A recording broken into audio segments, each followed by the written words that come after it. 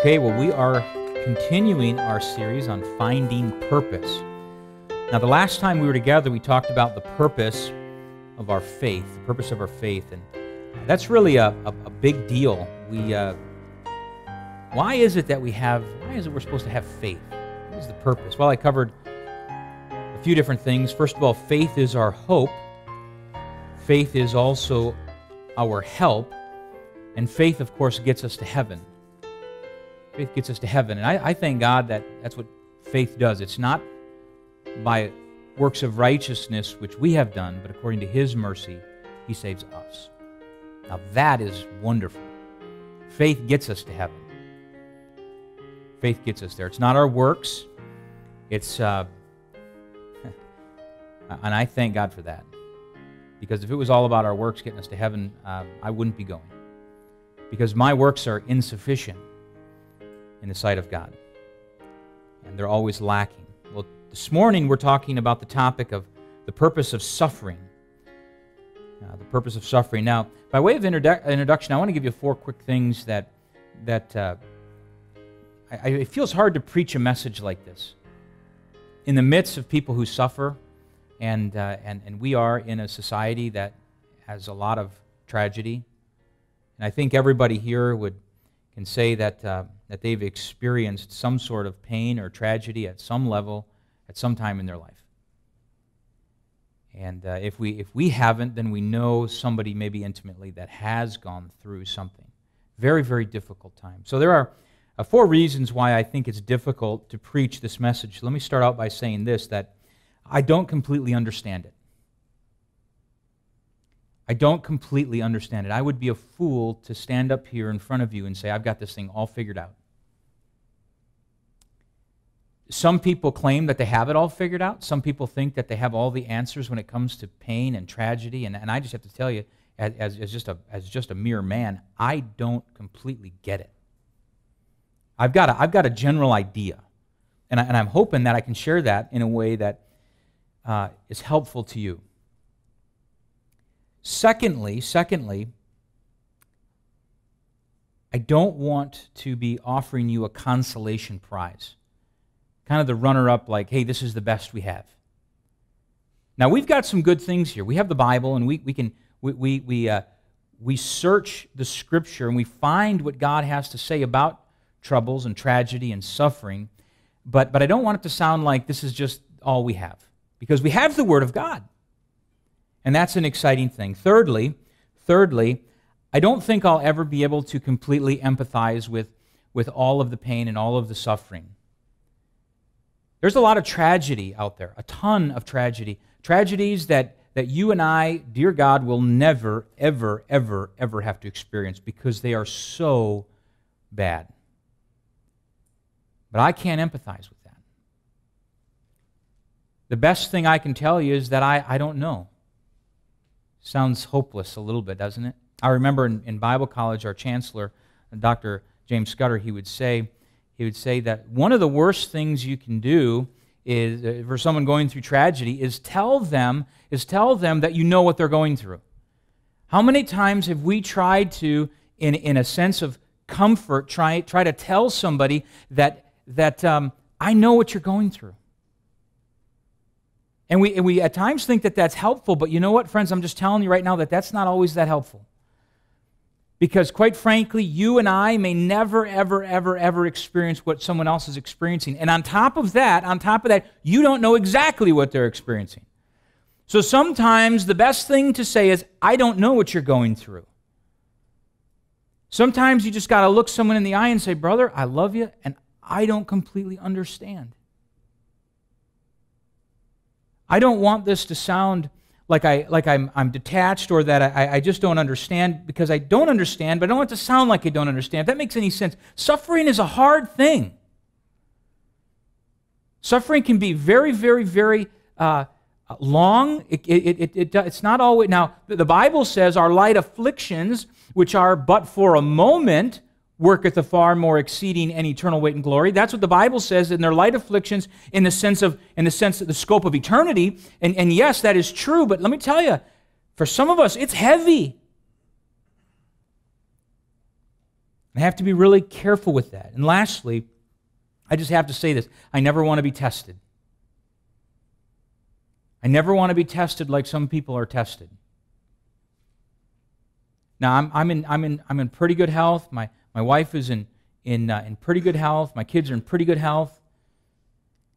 I mean, we're not on the street. We're not, nobody close to us has had some. We haven't had a huge loss in our life, and I thank God for that. I don't want this message to be God saying, "Well, test my servant Joe." I don't want that. And I don't want anybody to go through that. So I'm preaching this with some reservation, but I think that we can find a purpose in our suffering. So let me just begin with our suffering helps us. Now, this is where it begins. I sound insensitive already. Because your suffering is going to help you.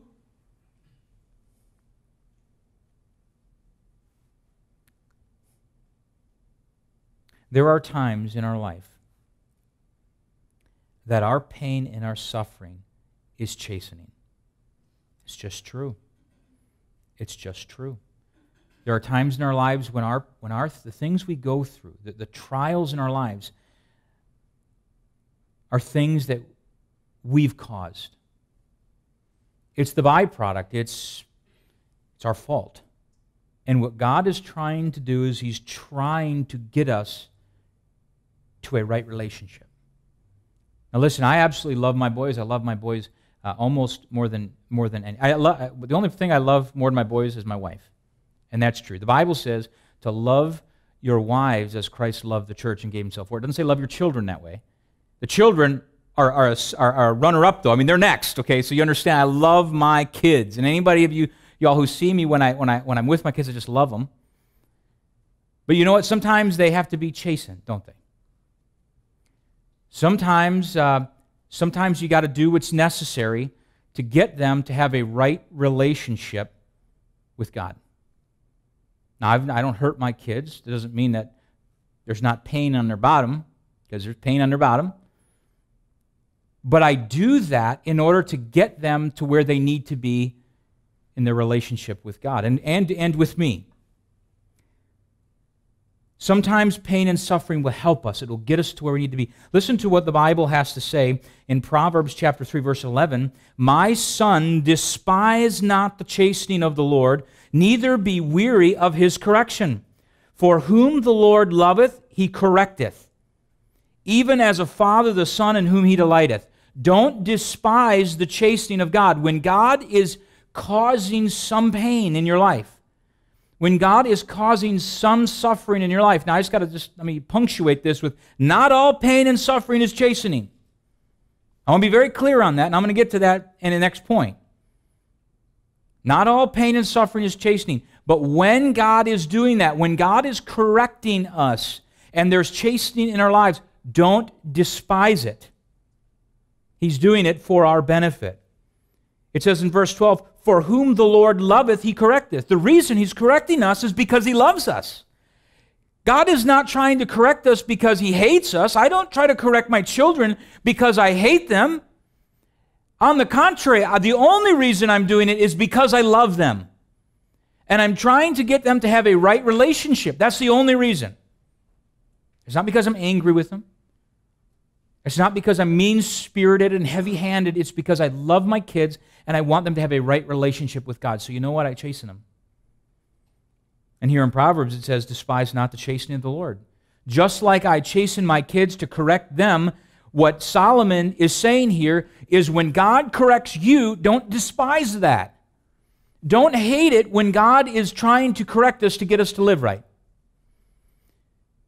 In Hebrews 12, 5-7, and ye have forgotten the exhortation which speaketh unto you as unto children, my son, almost a verbatim. Listen to this. My son, despise not thou the chastening of the Lord, nor faint when thou art rebuked of Him. For whom the Lord loveth, He chasteneth, and scourgeth every son whom He receiveth. If ye endure chastening, God dealeth with you as with sons. So if you're going through some chastening because of your sin in your life, He's dealing with you as sons. That's verification that you are a child of God. He loves us and wants to get us right, so when we have sinned, when we're not doing what we ought to be doing, God says, I'm going to bring my chastening hand on you. Don't despise it. Don't reject it. Don't be weary at it. But He's doing it because He loves you, and He's doing it because you are His son. Verification. People who say, well, I don't even know if I'm saved, but I know God's chastening me. Well, I mean, I don't know. I mean, pretty much, if you're sure that's God's chastening on you, then you're, man, God is telling you you're His son.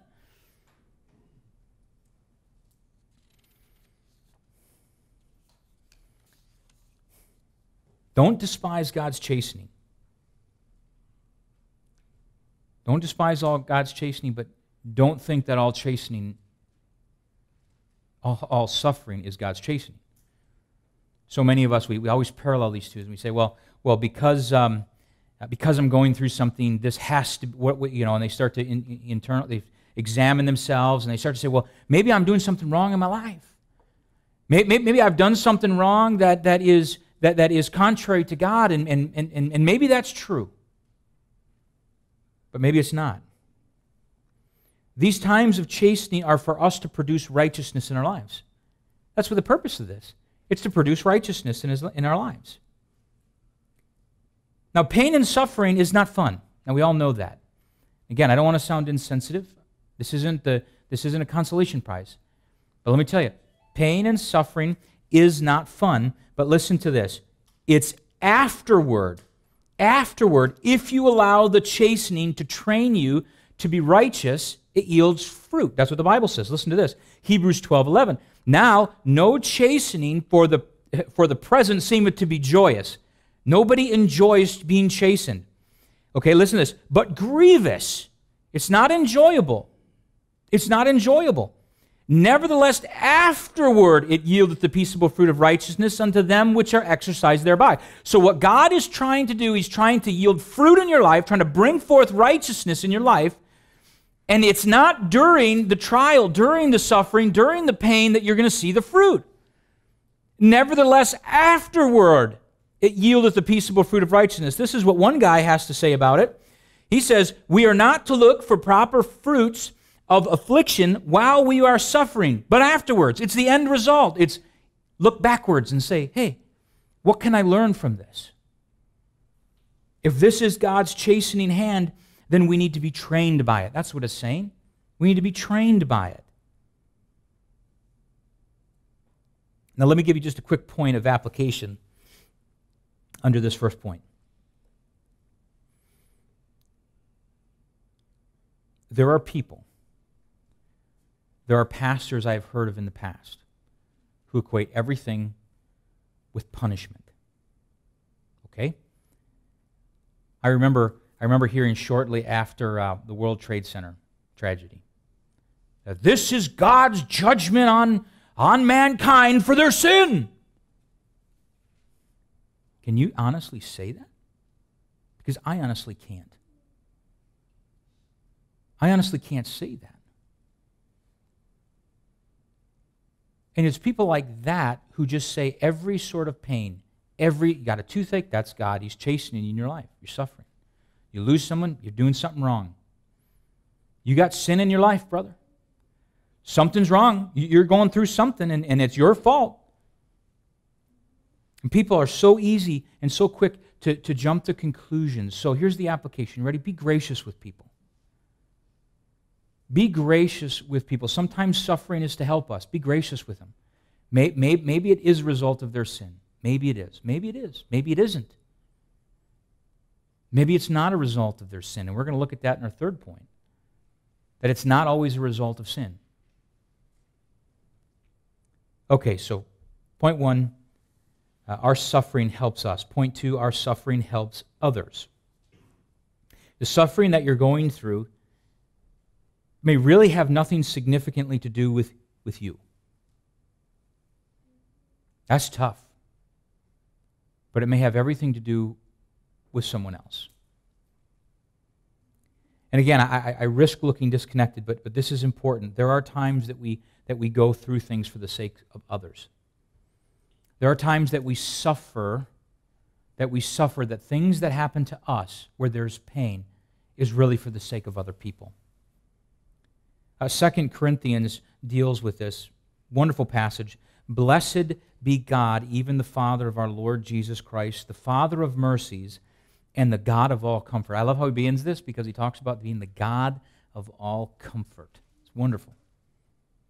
Who comforteth us in all our tribulation. So we're going through tribulation. God comforts us that we may be able to comfort them which are in any trouble, by the comfort wherewith we ourselves are comforted of God. Maybe it is a sin in your life, and maybe God is comforting you in that sin, that chastening, to bring about some righteousness. Or maybe that's not the case at all. Maybe the reason we go through things, certain things in our lives at times, is that God may comfort us, and then we may be able to comfort others the same way that he comforted us. For as the sufferings, in verse 5, for as the sufferings of Christ abound in us, so our consolation also aboundeth by Christ. Sometimes the purpose of suffering is that we can share with others that are suffering our experience. Sometimes that's what it's all about. Can you imagine that God would allow us or put us through some things that we can share our experience with other people? Harry Truman, he said this. He said, the reward of suffering is experience. As you go through that, as you struggle, as you suffer, as there's pain in your life, regardless if it's your fault or not, as there's suffering, sometimes the reward is experience. Now we can share with others what it is we've gone through. How marvelous. And this is not some consolation prize. This is good stuff. We can help others because we were helped of God.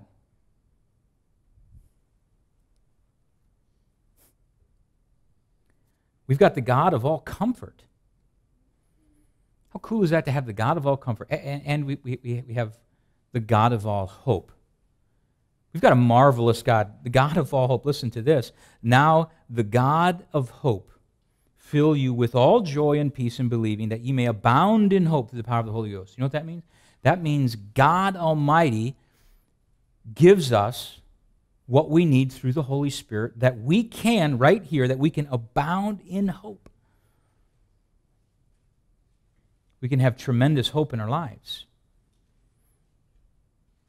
Sometimes the tragedy is to help other people.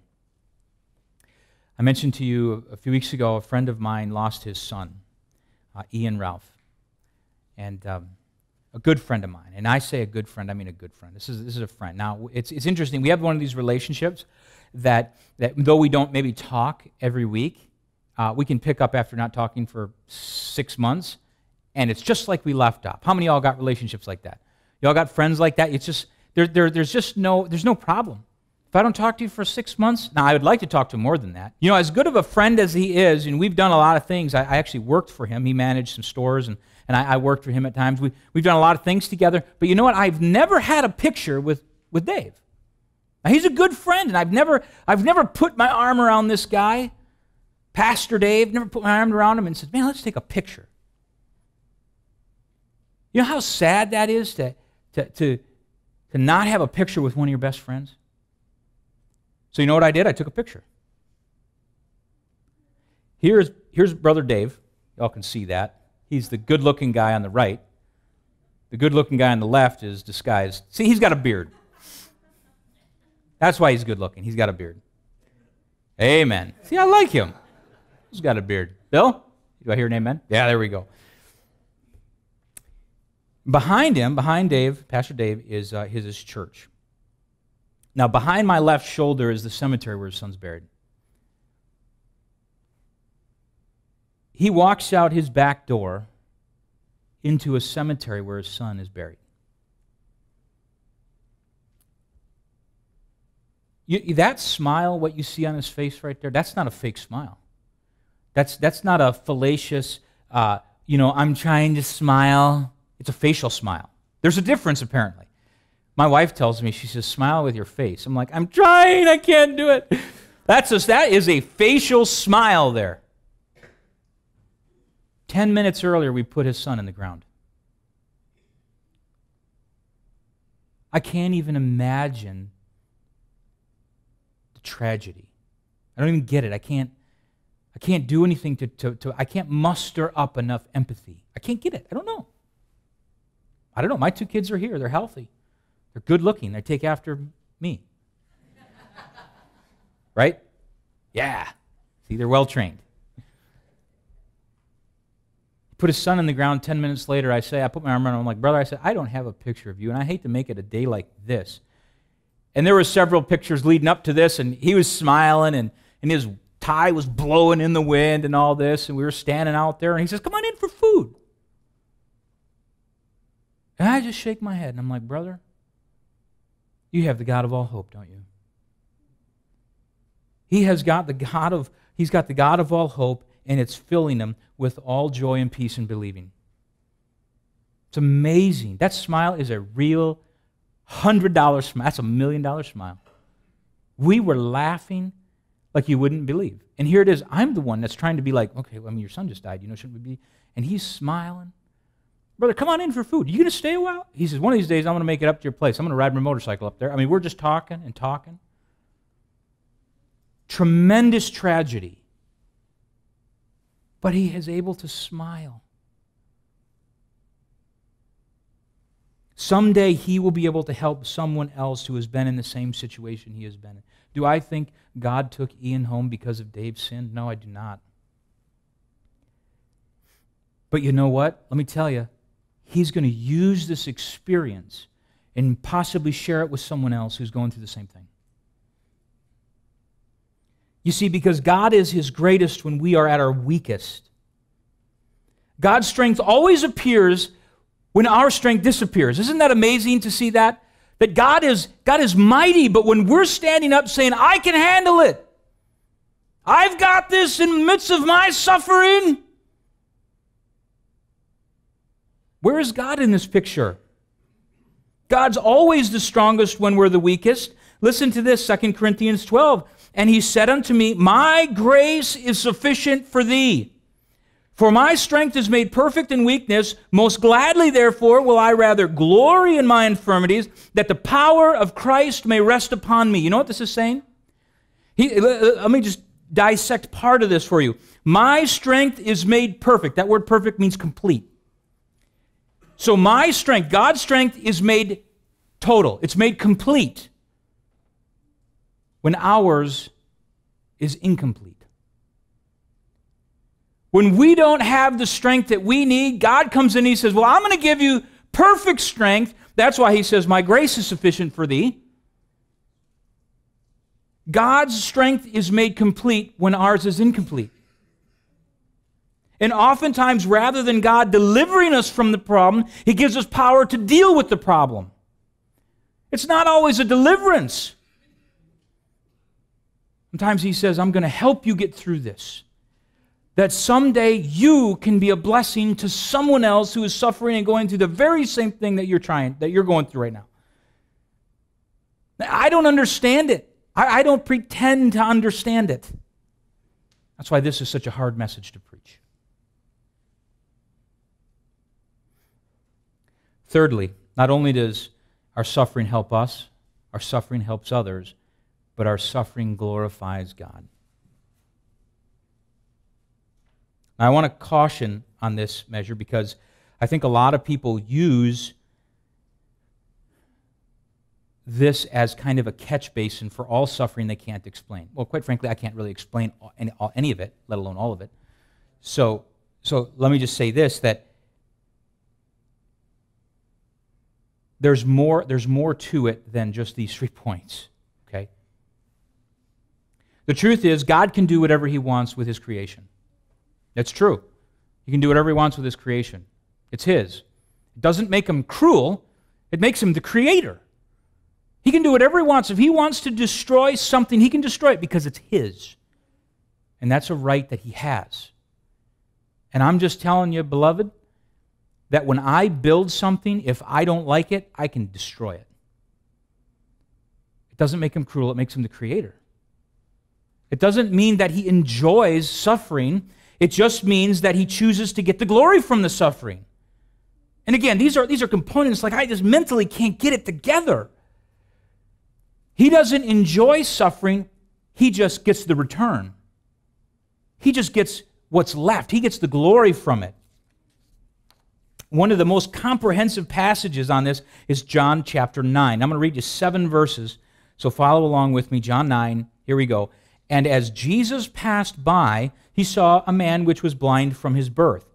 And his disciples asked him, saying, Master, who did sin? Was it this man or his parents that he was born blind? See, already they're trying to blame. This is on him. This is chastening. Listen to what he says. Jesus answered, Neither hath this man sinned nor his parents. Ah. Now, does that mean that they're not sinners? No, of course they're sinners. For all have sinned and come short of the glory of God. Everyone's a sinner. Verse 3 is a response to verse 2. Who did sin, this man or his parents, that he was born blind? What Jesus said is neither. It's not their fault. But he goes on to say, but that the works of God should be made manifest in him. He goes on to say, I must work the works of him that sent me while it is day. The night cometh when no man can work.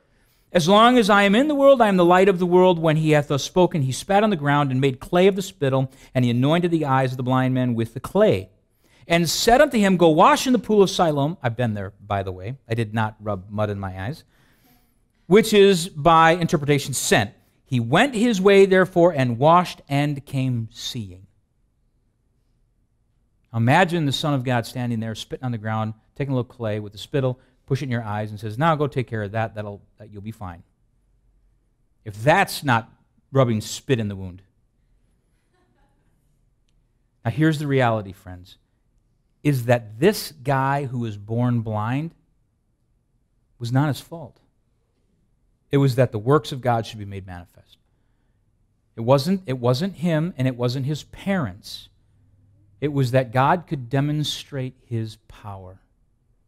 Sometimes that's why we suffer. It was that God can demonstrate his power that way. This man's tragedy was a result of God's will in his life. Explain that one. I can't. Outside of the fact that God gets the glory for it, he's the creator, he can do what he wants with his creation, and now the return on the investment is that he came seeing. And later on, other people who read this story believed and placed their faith in him. So somehow or another, God used this man's blindness to produce fruit in his life and in other people's life. God got the glory. But it's not always God's fault. And so many times people blame God. Why do those who don't believe in God always blame him for tragedy? Why is that? Why do unbelievers blame a God they don't believe for suffering? They say, well, I don't even believe God, but it's his fault. Here's why. Because they don't understand it. Because they don't know the purpose of it.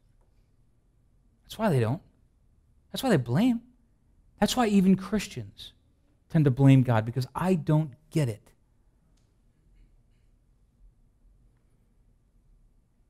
One guy, he said this. He said, to live is to suffer. To survive is to find some meaning in that suffering. Let me give you an application. If you don't know what to say to somebody who's suffering, sometimes don't say anything at all. No matter how good you think your response is, sometimes it's just not good enough. And I'm telling you, brothers, sisters, just love the person, put your arm around them, and just be there for them. You don't have to have an answer. Now, if you're compelled to give them an answer, that's probably fine. But listen, sometimes we won't know. Sometimes we don't know. One writer had distilled her pain and tragedy into an excellent book, The Bereaved Parent. She remembers that when her young son died during an operation to correct a congenital heart malfunction, her clergyman took her aside and said this, I know that this is a painful time for you, but I know that you will get through it all right, because God never sends us more of a burden than we can bear. God only let this happen to you because he knows that you are strong enough to handle it. Her thought was this: if only I was a weaker person, Robbie would still be alive. Friends, sometimes, no matter what we say to somebody in their time of suffering, it's just not good enough. And that's why the best thing we can do is just to love the person, to pray with them. I'm not saying don't say anything, but if God has given you something to say, then say it, but just use a tremendous amount of caution. Suffering is a very, very tough thing. It helps us, it helps others, and it glorifies God. You know, it's interesting, even the suffering and the death of His Son, Jesus, glorified Himself. Go figure. Because He'll get the glory for anything. Because He's God. Because He's the Creator. So mankind came into this world as a creation of God. Man fell. Sin entered into all of mankind because of Adam. And because of that, sin, death, and separation. 2,000 years ago, Christ comes on the scene. He lives a perfect life. And because the Bible says that the wages of sin is death, and someone having had to die, Jesus came on and He suffered and died for us. I use this illustration. I want this hand right here to represent you and me, and I want this wallet to represent all of our sin. The Bible says God loves us, hates our sin. The Bible says that this sin separates us from God. I want this hand to represent the Lord Jesus. This sin keeps us from getting to Christ. It keeps us. It's the prohibitor. This sin right here has to be paid for. The Bible says that the wages of sin is death, though. So Jesus came 2,000 years ago to die on the cross for our sin. Wonderful. We needed someone else to make the payment because we couldn't make it. If we try to make it, we will spend an eternity separated from God forever. And the Bible says, "For by grace are you saved through faith, and not of yourselves." It's nothing you can do. It's nothing I can do. But the Bible says, "For by grace we're saved through faith, and not of ourselves." It's a gift of God. Jesus came 2,000 years ago to die on the cross to give us a gift, a wonderful gift of salvation. Simply by believing in Him that He died, was buried, and rose again the third day, He looks at you and me as righteous as Him. And we can know that we have eternal life forever because of what Jesus did on the cross, not because of what we've done. You know, what's interesting is He suffered for us. He suffered for us because we couldn't take that kind of suffering. Couldn't take it. We had to have somebody intercede on our behalf. If I was to ask anyone in this room, how many of y'all want to spend eternity in hell? Hopefully none of you will raise your hand. I'd like to be in heaven with the Lord. And I know by my faith in Jesus Christ alone that He died on the cross for my sin. I know I'm going to spend an eternity with Him. And I have eternal life. Something I can never lose. It's eternal. How can you lose something that's eternal? You can't lose eternal death separated from God in hell. Nobody would argue that point. Once you're in hell, you always go to hell. When you're in heaven, you're always in heaven. So when God says eternal, He means eternal, right? So Jesus died on the cross to give us eternal life, something we can't lose. The Bible says we're kept saved by the power of God unto salvation. It's wonderful. We're kept saved by His power. By His suffering and His death, we have eternal life. Friend, if you're going through something right now in your life, and if you're really struggling, if you're suffering, I don't know if I have words for you. This isn't all of it. There's a whole lot more. There's passages and chapters in the Bible that deal with suffering and tragedy, and this is not a theological explanation. This is just basics. It helps you, it helps others, and God gets the glory.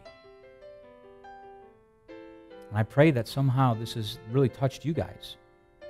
Even as I study this, I look at this and I'm like, man, I can learn so much from this.